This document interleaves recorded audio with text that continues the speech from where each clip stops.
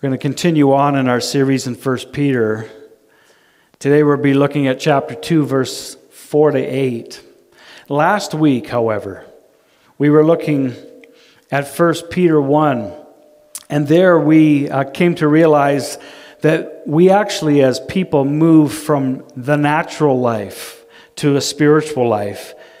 And God's purpose, of course, not to make us happy or physically healthy, but to actually make us holy. And so last week we came to understand that God is in the process of making you and I holy. Say that word with me, holy. So what is holy? What does it mean to be made holy?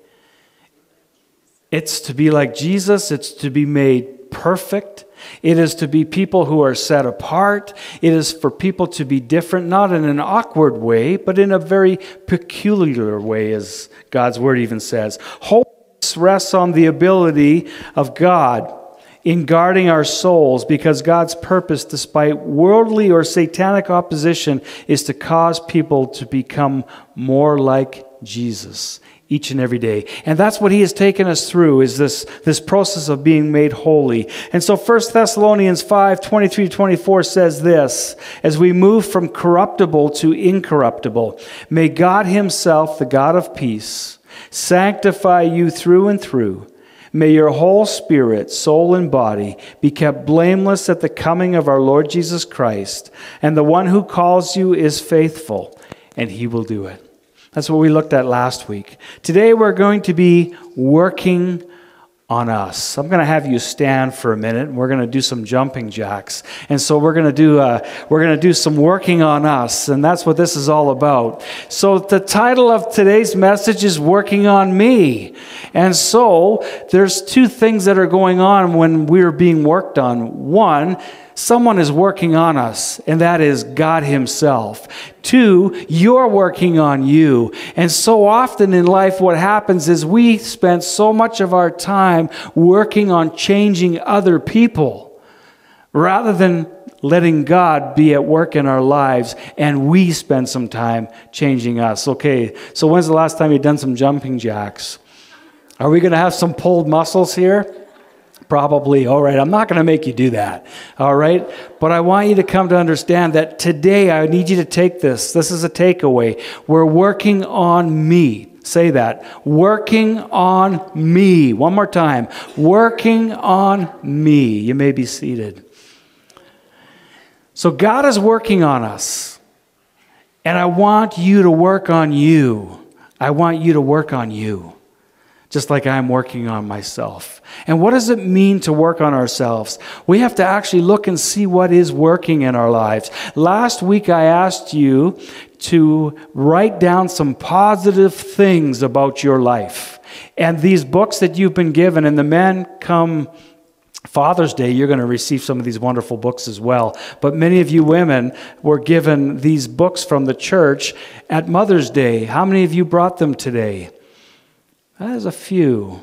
All right. Well, many of you should be bringing it. You know why we gave you those books? Is to write in them. You remember how to write? Do you remember what a pen and paper is? And I know that we're living in a digital world today. And so maybe you want to bring your handheld device, and you can write some things, on your phone or whatever too, but you can do that. But sometimes we like to go old school, and I'm a little bit old school in that way. So write some things down. What are the positive things that have happened in your life since you've come to know Jesus?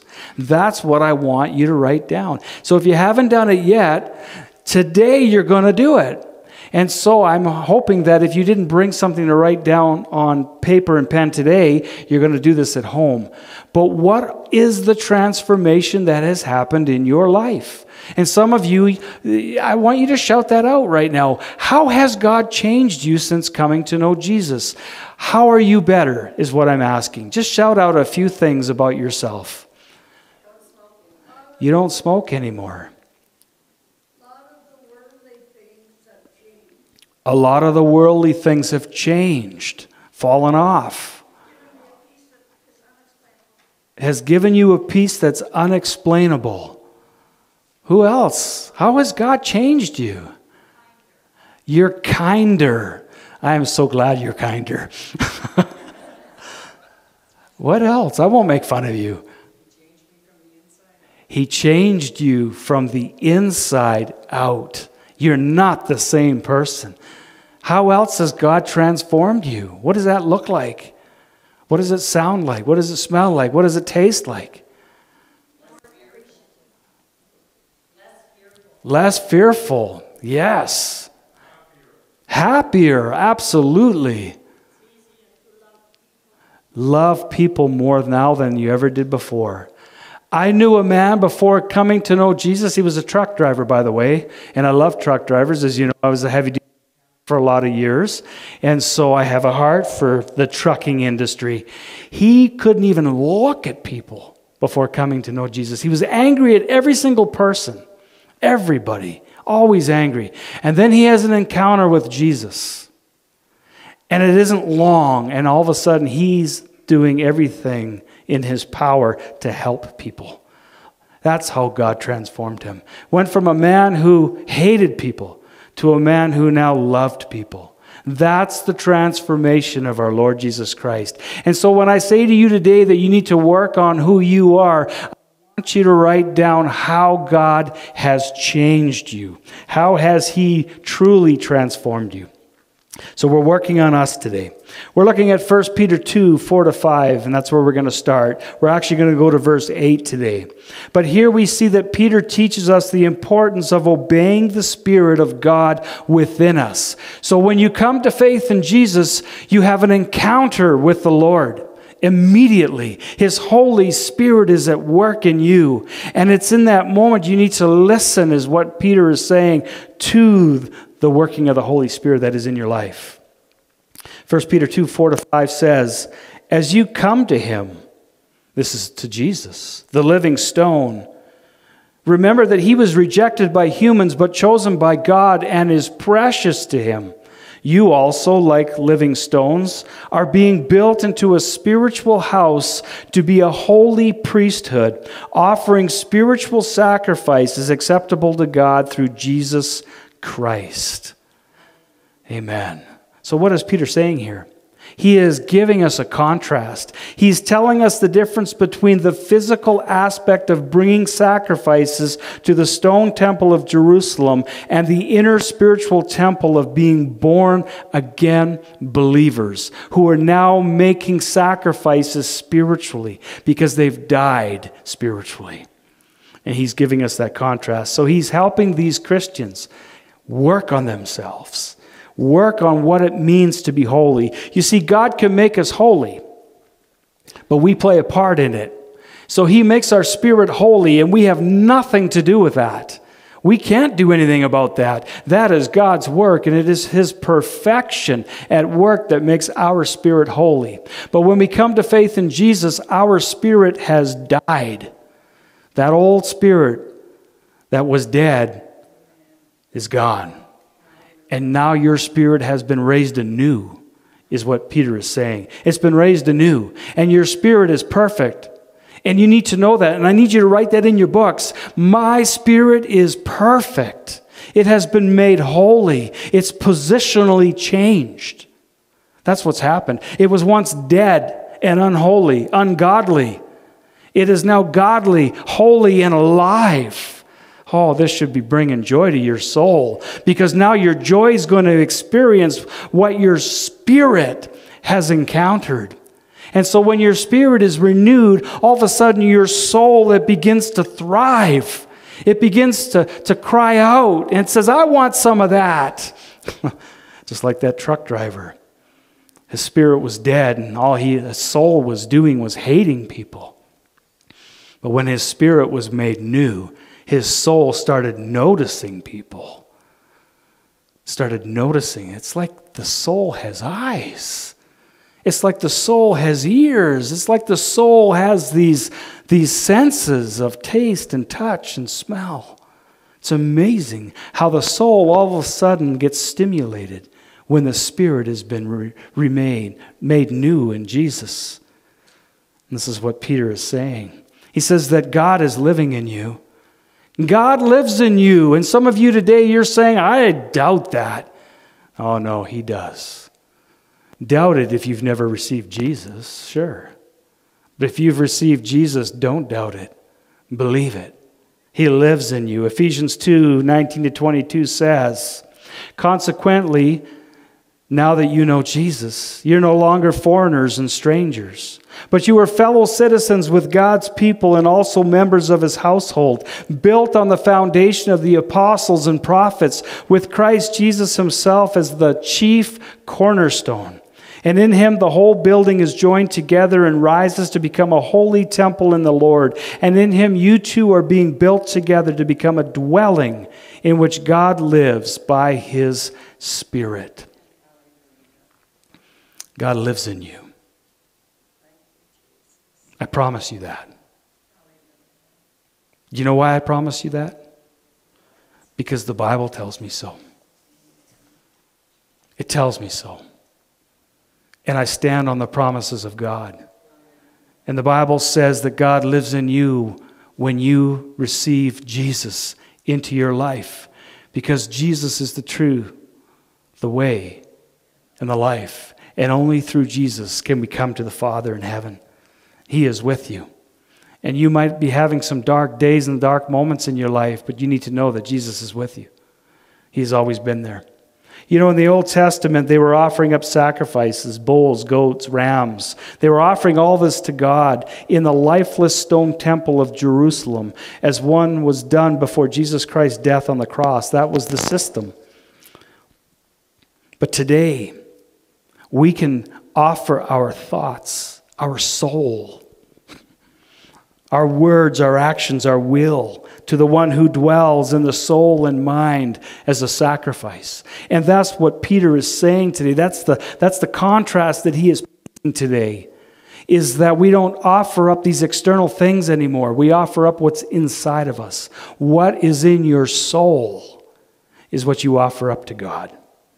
And by doing so, the Holy Spirit can effectively minister to your soul, which then touches your body and your mind in a holistic way. You know, when you bring things to God that are on your soul, you start healing in your body. Did you know that? It's amazing how the body starts to thrive when the soul is healthy. Not in every case, but in many. See, there's a human deficiency at work. I want to talk about this for a moment.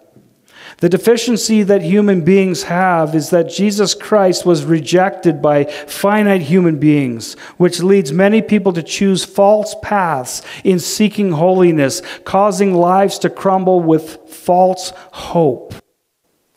And there are reasons that we default to reject Jesus. For example, there's this thing called inherited sin from Adam. In other words, we were born into a sinful world. And I know that we live in a culture today that wants to say otherwise. It wants to say, no, that we weren't. But we were. And why do I know that? And why am I telling you that today? Because the Bible tells me so. And today the Bible is being challenged. And what that means is human beings are challenging the supernatural. They're challenging God. Reasons that we default to reject Jesus. We've inherited sin from Adam. We have a sinful nature because of it. And we also have an enemy, Satan, who blinds us, who has this veil of darkness upon many people. But thankfully, an infinite God chose Jesus to become the chief cornerstone on which we are to build our lives upon. And this cornerstone that I'm talking about, and if anybody here is a builder, you will know how important it is to start square and straight. Because if you don't start square and straight, everything from there becomes crooked and nothing lines up. And so what Jesus is to us is a sure foundation.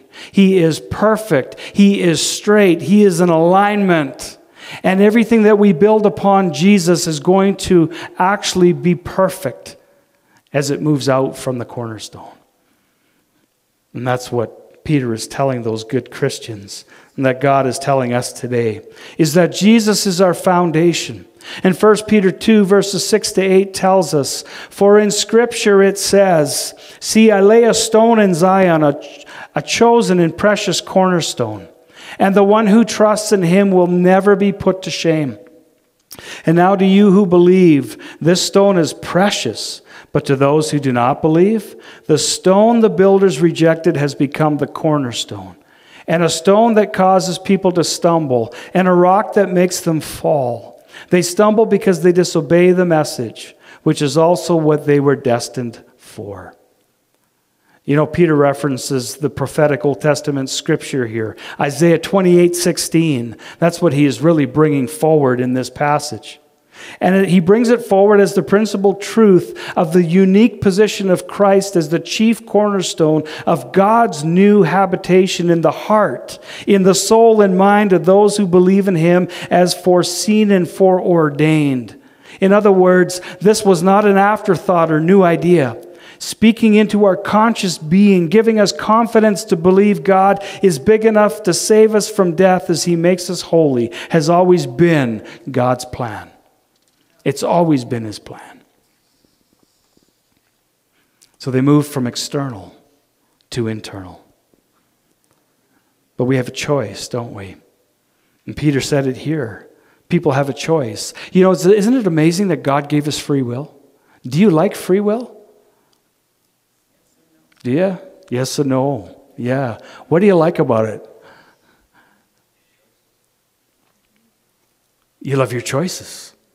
And during COVID, guess what? Many of our choices diminished. How many choices did we have before COVID that we no longer had during COVID? And guess what? Because of free will, we got mad.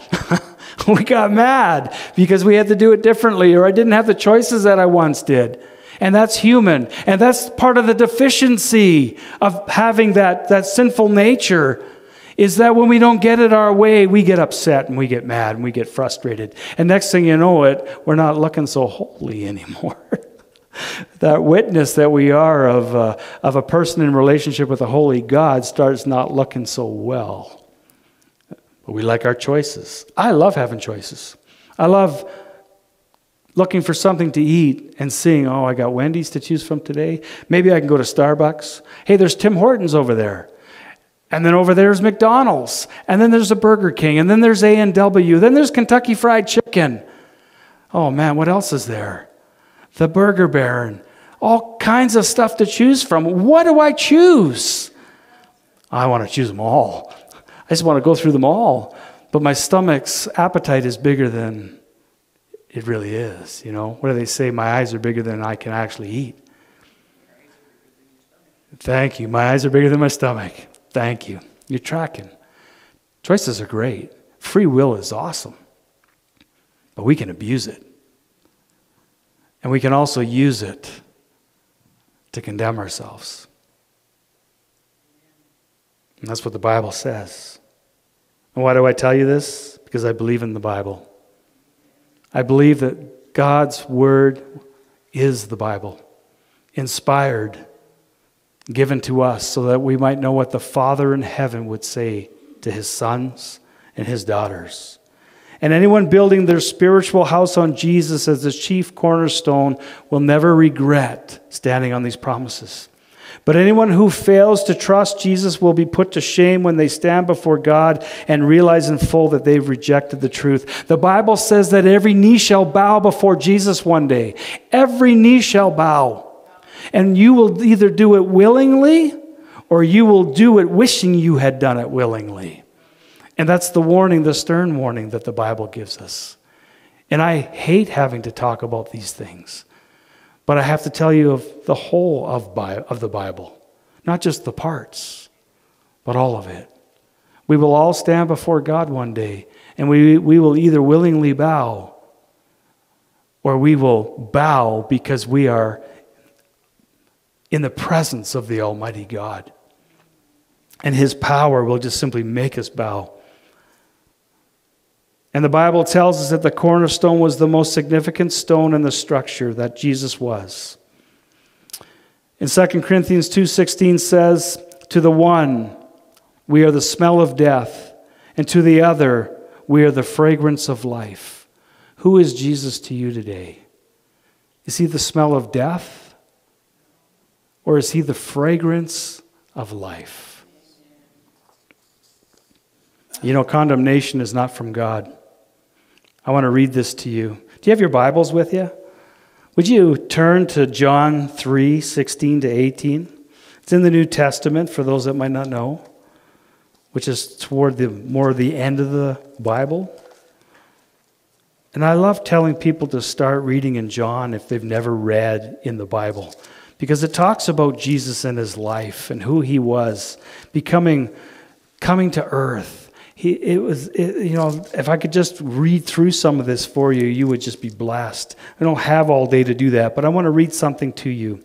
I want you to know that God loves you. I want you to know that God doesn't condemn you. I want you to know that he has given you free will, but with our free will, we will either choose to thrive in life or we will condemn ourselves.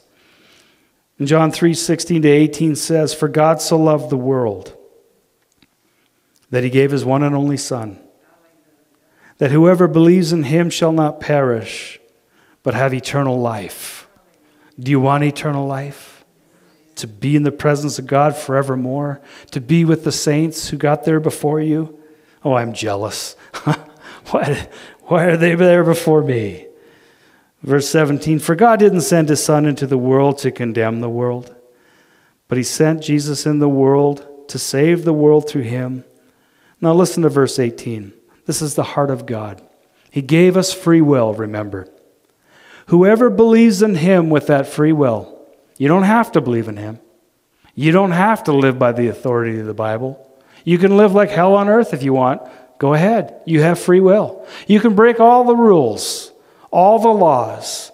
You can do whatever you want. You can take people's lives. You can steal. You can rape. You can pillage. You can do all that. Go ahead. God gave you free will. Go ahead and live that way. I'm not going to stand here and tell you not to. But I will tell you there will be consequences. There will be consequences for that kind of life. But God loves you. And says whoever believes in him isn't condemned. He doesn't condemn us. But whoever doesn't believe stands condemned. They stand condemned already because he hasn't believed in the name of God's one and only Son. And this is the verdict in verse 19. Light has come into the world, and who is that light? That's Jesus. But men loved their darkness. They loved living like hell on earth. They want to be their own God.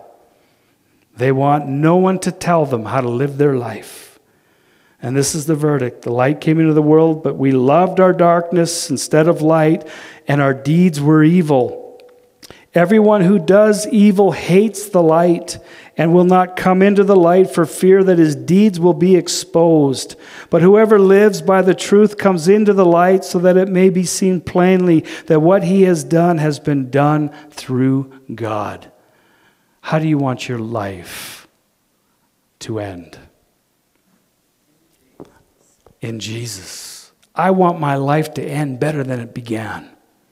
I was born into a sinful world, is what the Bible tells me. And then I came to faith in Jesus after many years of living as a very rebellious person. And a rebellious person is someone who is godless, really. They don't want God to tell them how to live their life. Oh, I had free will, just like you all have free will. And with my free will, I did some things that cost me some pain, the consequences. But I said to myself, well, if I get caught, that's fine. I'll pay them then. And then when I did get caught in these sins, the consequences were harder than I ever thought they would be to have to live through. And so God says that our deeds will be exposed by what? The light. Because God's love is here. It's here in the world. And it exposes the darkness. God loves you so much. And with our will, we have a choice. And with it, I eventually came to choose Jesus. And I think he was in pretty hot pursuit of me. What do you think? Theologically speaking, absolutely. He is in hot pursuit of you. So, Jesus is precious. He is precious. Jesus is one thing to those who put their trust and faith in God, and that is precious. Is Jesus precious to you today? A precious value to those who believe Jesus is precious because He can lift our burden of sin and death, and He can forgive us of our past. And I have a memory now that is forgetting things. I have done some things that I said to myself in those days that I did those things. God, take this from my memory. And you know what? I can't remember those things that I did anymore. Oh, I love it. I don't know if it's just that I'm getting older and I'm starting to forget. I think there's something supernatural going on. He is helping me to forget those trespasses, so that I might be able to move on. So that I might be able to move on lighter than ever before. And when we trust in God by receiving Jesus Christ as our personal Savior and Lord, we become a stone in this significant structure called the temple. We have become a part of the body of Jesus. We have become a part of the temple of God that is living, breathing, and active. It's not a cold stone made of brick, but a living stone in keeping with Christ, the cornerstone. That is what we have become when we have come to faith in Jesus Christ. Does God love you? Amen. Father in heaven, thank you that you love us. We thank you that you gave us life when we deserved death. We thank you, Jesus, that you are the cornerstone and that when we build our life on your foundation, it is going to be perfect. And Father, at times we wonder, how does this even look perfect? But we know that our efforts will not be in vain. We know that the outcome will be better. And we thank you for the transformation that has happened in our lives. Where we once hated people, we now love them. Where there was hate, there is now love. Where there was greed, there is now a willingness to give. Oh, Lord, these are some of the things that you've done. And there's so much more. We just want to thank you for that. In Jesus' name, amen. Well, you're going to have a great week ahead of you. I know you are. I need you to write down those things that God has changed in you over the years that you have come to know Him. And maybe you're just coming to know Him now. And maybe you don't even know Him. I want you to write down who you are and then look back on it a year or two and see how He has changed you. Would you do that? Because He is in the work of transforming lives. God bless you. God keep you. Have a great week until we meet again. Amen.